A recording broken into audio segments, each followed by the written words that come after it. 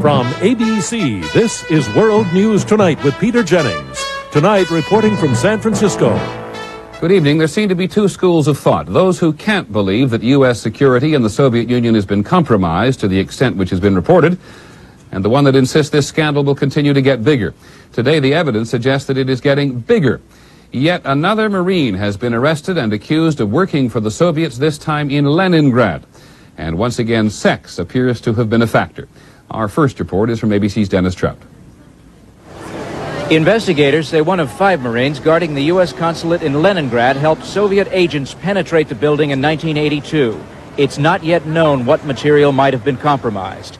26-year-old Sergeant John Joseph Wyrick, now in the brig at Camp Pendleton, is alleged to have helped the Soviets, in part for love, but perhaps for money too, while assigned to the Leningrad Guard detail for a year starting in November 1981.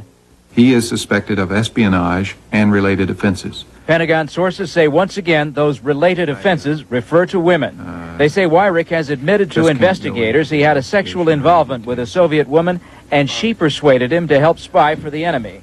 Wyrick had embassy duty in Rome after his assignment to Leningrad, so investigators also are looking into what might have been compromised there.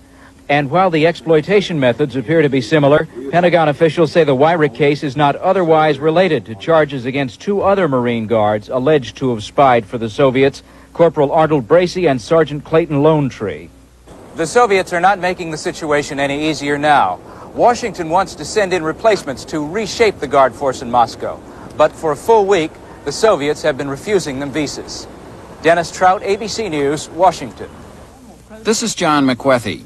In his first real public comment on the growing Marine Guard embassy scandal, Secretary of State Shultz said the buck stops at his desk.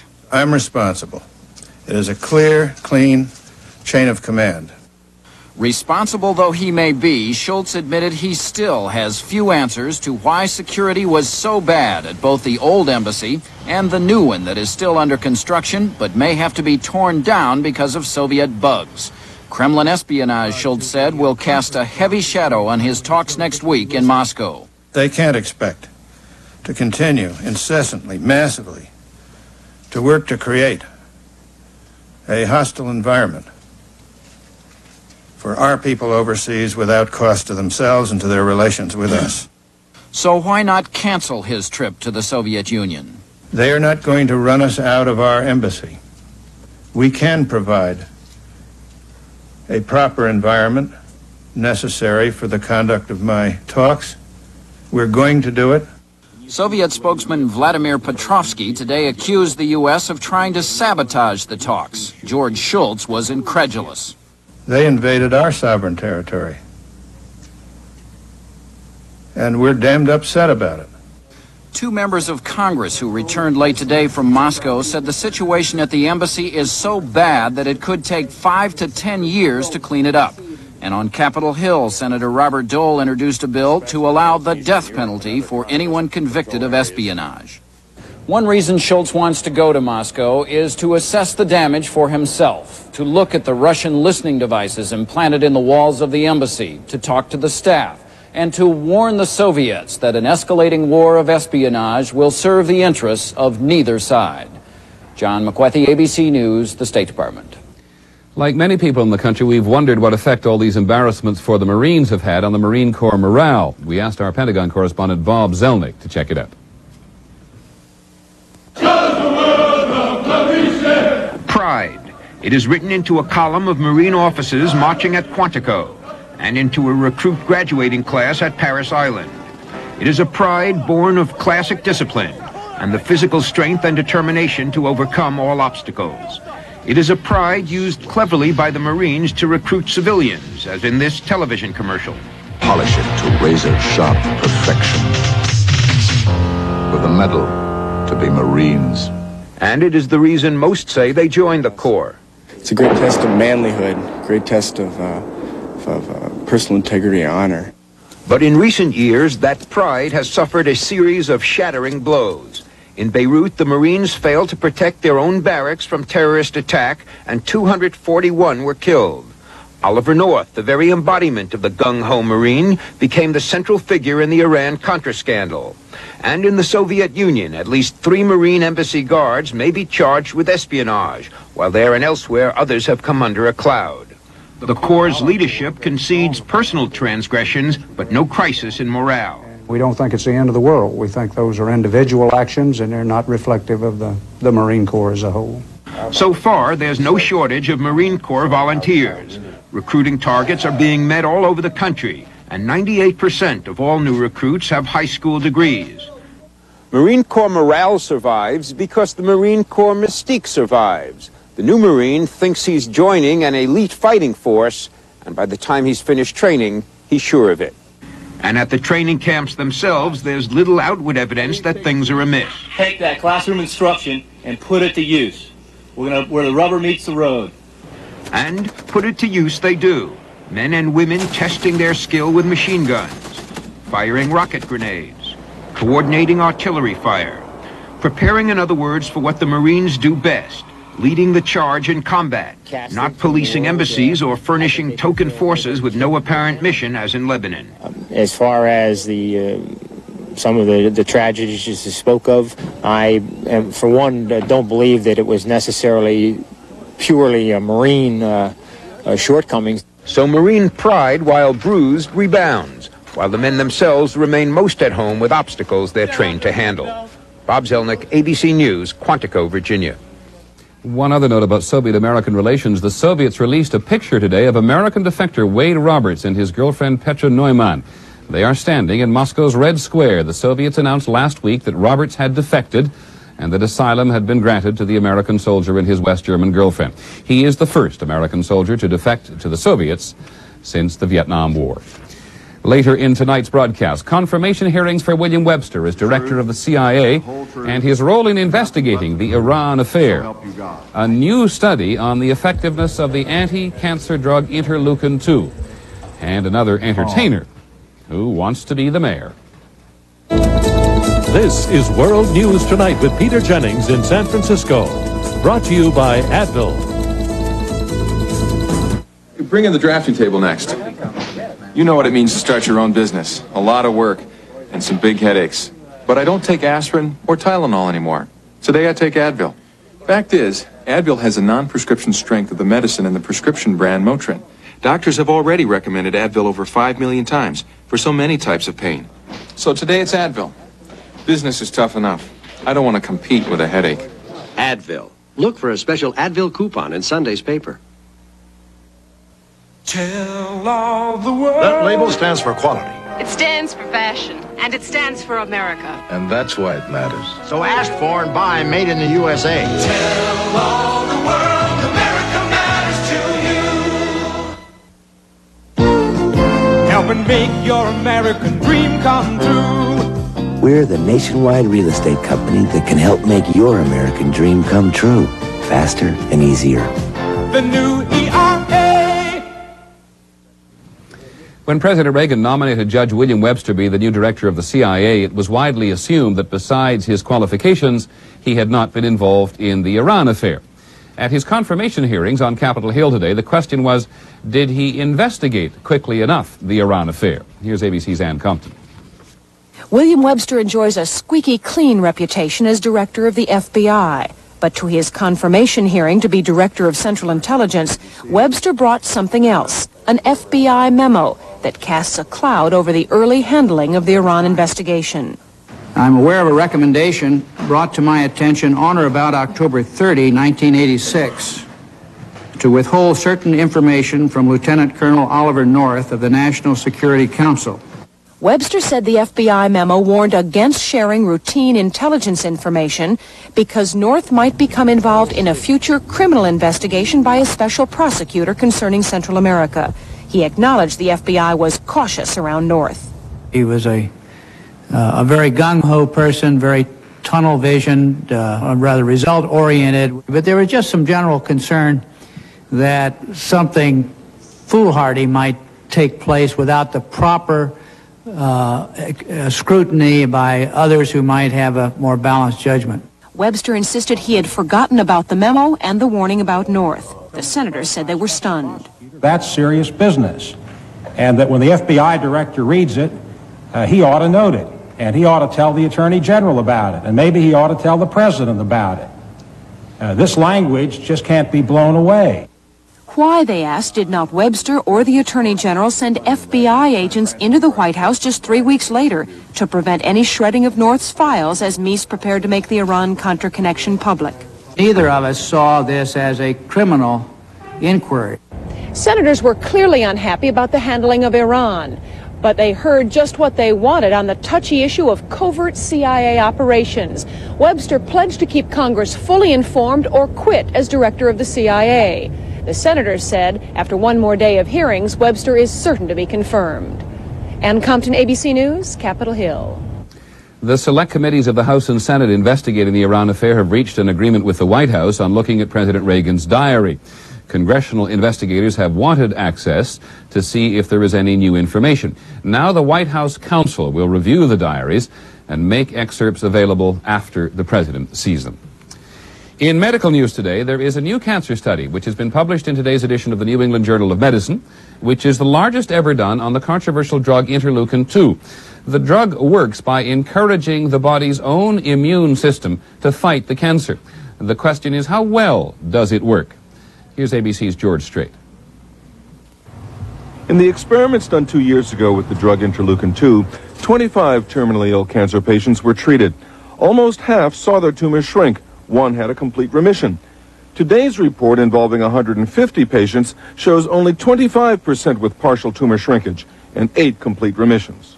I think these are encouraging initial results which indicate that a real effect has been found. Shannon Sylvester is betting her entire life on IL-2. There's one tumor that they've seen that it has shrunk, but there's still a lot that seem to have remained the same. The treatment uses a person's own immune system to fight off the cancer. White blood cells are removed and treated with interleukin-2. They are then put back into the person's body as cancer killer cells, but they're very toxic. There's liver damage, kidney failure, lung damage. Apparently these problems disappear when treatment is stopped. But still, critics of the therapy, like Dr. Charles Mortel of the Mayo Clinic, tell ABC News that the therapy is, quote, too toxic for human beings, a bad scene. So far, the therapy's caused at least 6 heart attacks and 4 deaths, but experts say there's no reason for alarm. New cancer therapies are always toxic at first. This is a step, along with lots of other steps, that's probably going to be important. So while the theory around IL-2 has promise, because it is so toxic, there are serious doubts whether it will ever be a practical cancer therapy. George Strait, ABC News, Washington. When we come back, the AIDS crisis threatening to overwhelm San Francisco's financial and social services.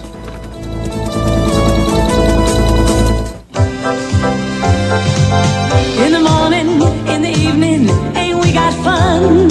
You know, when you take a Carnival cruise, all your shipboard fun is included in the price. All your nighttime entertainment's included. All your food's included, too. Plus, fantastic tropical ports of call. And you know what all this costs? A lot less than you think. Even your airfare's included. Take a 3, 4, or 7-day cruise on Carnival, the most popular cruise line in the world. Once upon a time, before new soft scour pads, I had to buy 2 pads for dishes, plastic pads too soft for dried-on food, and steel wool pads too tough and scratchy for delicate surfaces. But new soft scour is just right for all these dishes. Soft scour is different, soft enough for china, tough enough to scrub as clean as steel wool without scratching. You can live happily ever after too with just new soft scour. Now, colorful stain and tough polyurethane protection in one. Poly Shades by Minwax for a beautiful finish in half the time. Minwax makes wood beautiful.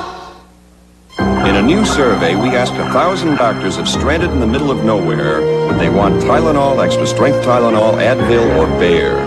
Doctors chose Bayer, 3-to-1 over extra strength Tylenol. Bayer, the wonder drug that works wonders. And now a real crisis for San Francisco. It was big news here this morning. The AIDS epidemic, said the headlines, is spreading so rapidly that it threatens to overwhelm San Francisco's financial ability to deal with it. Some information from our fact file. There are more cases of AIDS among gay men here than anywhere else in the country. Some doctors believe that 50% of the gay population is walking around with the AIDS virus. At least 15,000 men are expected to die in the next 4 years.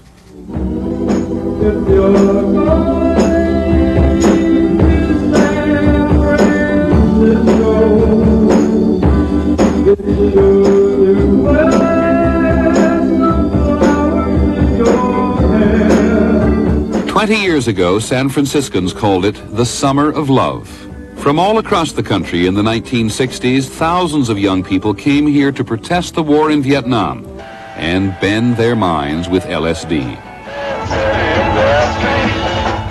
They were the Flower Children, and they invented acid rock. When Vietnam was over in the mid-1970s, the Flower Children faded, and the gays arrived. Dr. David Smith has run the Haight-Ashbury Free Medical Clinic since 1967. It's unfortunate and ironical that we've gone from Make Love Not War and the Flower Children of the 60s to AIDS in the 80s. And there were more people died from AIDS last year in the city of San Francisco that died from heart disease. Gay men came to San Francisco because their behavior was socially unacceptable elsewhere. In San Francisco, thousands of gays could finally step out of the closet. San Francisco has a long, long tradition from its very founding in the gold rush of being a really cosmopolitan, really free and tolerant place. I think gay people felt both they could be free sexually and be free socially as well, that they had a better chance of being accepted here. Today, more than 100,000 men live and work under the gay power flag. They do not live their social lives behind closed doors. Their social behavior. It was the wanton social life of the 1970s which led directly to this crisis. Estimates of 70 different sexual partners then for one man in less than a week. 5 years ago, 10 years ago, there was what gay people call the, candy store. There was just lots of sex. Jim Peters will die of AIDS. We met him on the AIDS ward at San Francisco's General Hospital. This is the best ward in the hospital, and it's probably the best ward in the nation. Like I said, the nurses are all volunteer assignments, and you get that feeling. You know they want to be here to help people, and particularly AIDS patients. Nowhere is the problem more severe than at San Francisco General. There are more AIDS patients here than at any other facility in the city. 16,000 AIDS visits last year, 32,000 expected this year. It causes an enormous stress. The requirements of the healthcare system are being tested, and I think the frightening prospect is that we think the majority of people infected will go on to get disease, and we're just now trying to plan for the next few years. It's not a good prospect. For all the AIDS victims, the city is the provider of last resort. We simply are coming on a situation rapidly where expecting the local tax base to handle a disaster of this intensity is just not feasible, and we need outside help. The people and the system are clearly overburdened, and the worst may be yet to come. I somehow always knew I was gay, and to not act on that would be some sort of inner suicide, I think. San Francisco has one particular thing going for it. It has a very caring environment. Those who have been so tolerant of gays in life and love are extremely supportive on the road to death. We'll be back in just a moment.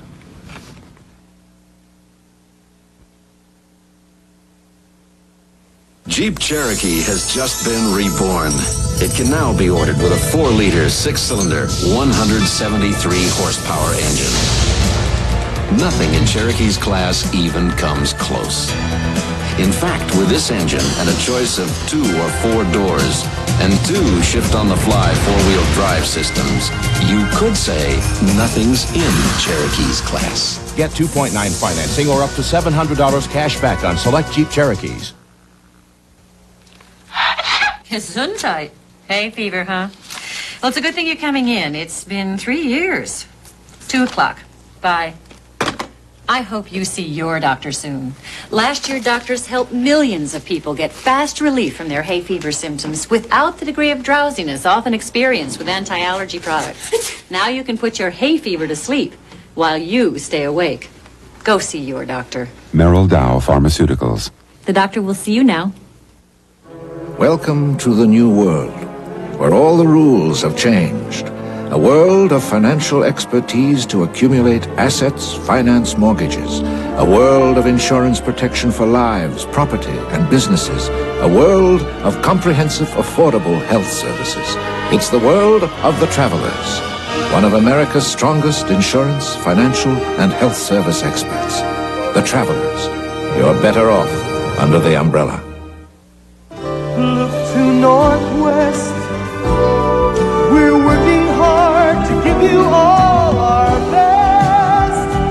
Look to us, Northwest. America's best loved imported wine, bringing you all the best of times. America loves its wine. America's best loved imported wine. Really. In other news today, a senior executive with the Los Angeles Dodgers baseball team has resigned under pressure. Al Campanis began down this road to resignation when he made some remarks on Monday's Nightline, which were widely interpreted to be racist. Here's ABC's Judd Rose. This was the first strike, the show ABC's Nightline, the subject, blacks and baseball. I truly believe that they may not have some of the necessities to be let's say a field manager or perhaps a general manager. When Al Campanis tried to clarify his comments, things only got worse. Why are black men or black people not good swimmers? Because they don't have the buoyancy. This was the second strike, a storm of controversy, charges of racism. Dodger blue is Dodger white.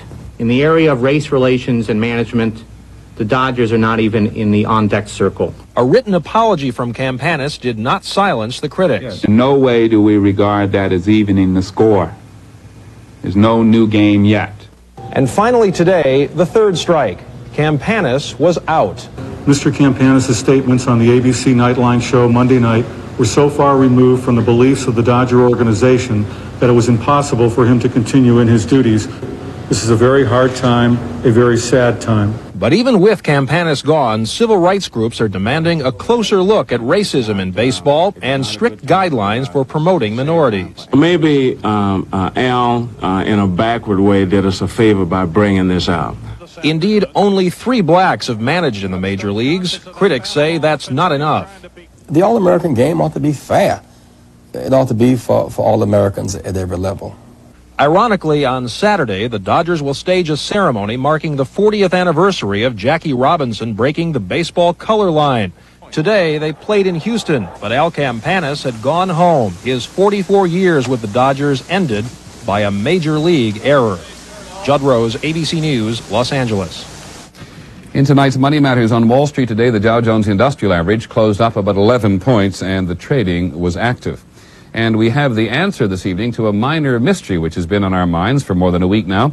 It was a Japanese insurance company which paid those $40 million last week for Vincent van Gogh's painting of sunflowers.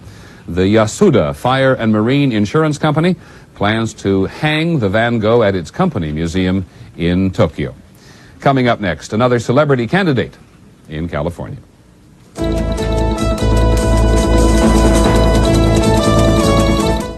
Think of all the things you could be doing if only you had more energy. This kind of energy comes from food by eating a well-balanced diet with vitamin B complex and biotin, the energy releasers. To be sure you're getting enough energy releasers, take TheraGrand M high-potency multivitamins with minerals, rich in B complex and biotin. They're essential for converting food into the energy you need. So eat right and take TheraGrand M from Squibb with energy releasers. Unleash your energy. Canon's personal copiers come in 4 colors and copy in 5. Red's your color. And this replaceable cartridge makes them simple, even for you. Lighten up, Jack. They are light. Here. What a guy. Personal copiers for every personality. I hate getting ripped off. Oh, me too. I took my car in for a muffler. Oh, you got a Midas? Oh, no. I went where they said the muffler would be $18. But no, for your car, the muffler will be more. Pay more, Seymour, more. Midas-size your muffler because Midas gets it right the first time. And that includes the estimate. I should have come here the first time instead of trying to cut corners. We love visiting America. Hot dog, fried chicken, pizza. But we're glad you have Kaopectate. Kaopectate. To relieve diarrhea and calm cramps fast, take Kaopectate tablet formula. The diarrhea specialist. Tonight on Nightline, a vice president of the Dodgers has resigned after racial remarks he made Monday on Nightline. Ted Koppel talks with Peter Uberoth and Reggie Jackson tonight. Yesterday we reported on some elections in progress. Here are the results. In Chicago, Harold Washington has won re-election.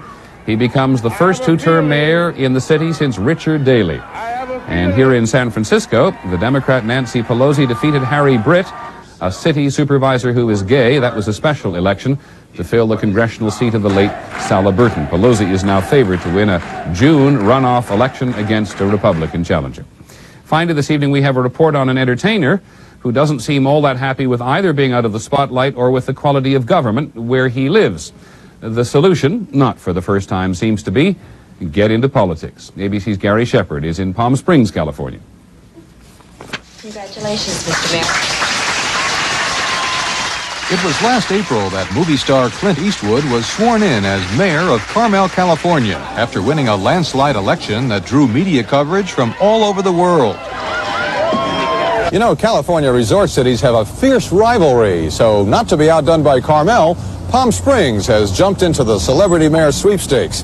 Only the candidate here fights with pasta instead of a pistol, and Dirty Harry, he's not. I am throwing my hat in the ring. I'm going to run for the mayor of Palm Springs. Sonny Bono running for mayor. I think that he'll turn this town upside down and very rock and roll. I think it's a little funny. He doesn't seem like a politician. If Clint Eastwood can do it, Sonny Bono can do it. Do you see yourself as the next Clint Eastwood? I see myself as the next Sonny Bono. Sonny has been getting plenty of encouragement from customers at the Italian restaurant he opened in Palm Springs last year. I hope you win the election. Oh, thank you. Thank you very much. But not from the current mayor of Palm Springs, Frank Bogert. We caught up with him at a groundbreaking, and he says Sonny has no qualifications whatsoever. I'm not saying that Sonny is a dumb guy or anything. He's a nice little guy. Most people still remember Bono from his hit TV show during the 1970s. Tonight, people are really going to know I'm here. Yeah, they're going to know you're here. You just ate a garlic pizza. Sonny and Sherry was a clown then, and I'm sure he still is. But the entertainer says he's definitely not clowning around in politics. He's running for mayor because the town needs new direction, new energy, and he already has a campaign slogan. Let's put the spring back in Palm. Don't even bother to ask about the campaign song. Gary Shepard, ABC News, Palm Springs, California. That's our report on World News Tonight. I'm Peter Jennings. Good night from San Francisco.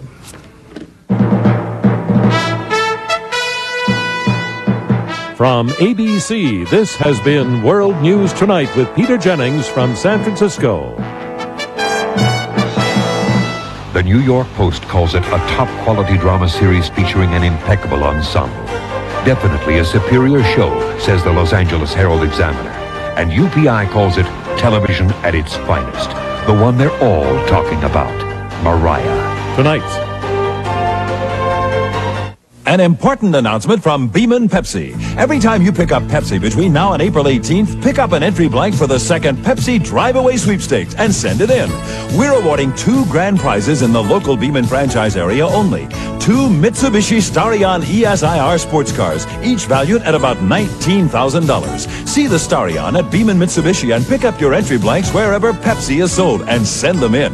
You have an excellent chance to win. Entries must be received by April 18th. If you love your pet, watch this. We'll prove that you can keep fleas and ticks off your dog or cat with Heart's Blockade. Fleas are all over this untreated lab dish. We've sprayed the left side of this dish with Heart's Blockade, while the right side remains untreated. Watch how Blockade repels